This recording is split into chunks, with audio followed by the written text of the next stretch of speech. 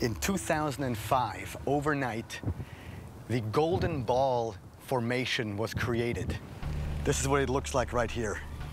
You might be familiar with this one. Got the different circles. How big is it? 96 feet in diameter. Okay. So it's not small, it's fairly large. And I was wondering if you could recreate this.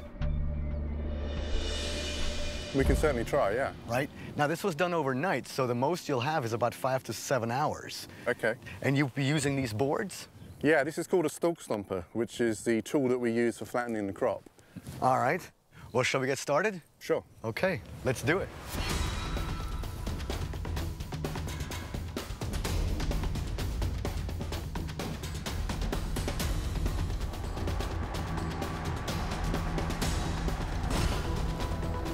The team is able to complete the challenge within the allotted time. Giorgio enlists the assistance of a local drone team.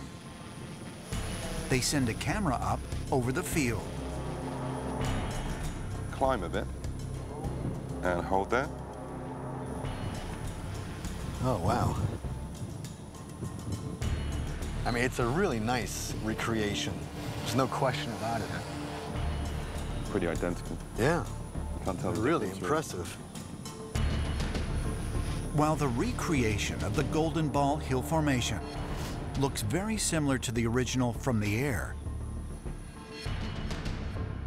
crop circle researchers suggest that what made the formation truly unique was not how it appeared from above, but how it appeared on the ground. Incredibly, none of the flower heads on the original 2005 Golden Ball Hill Formation were damaged or destroyed. And the seamless lay of flowers suggests that it was not mechanically produced using boards and shuffling over the stalks.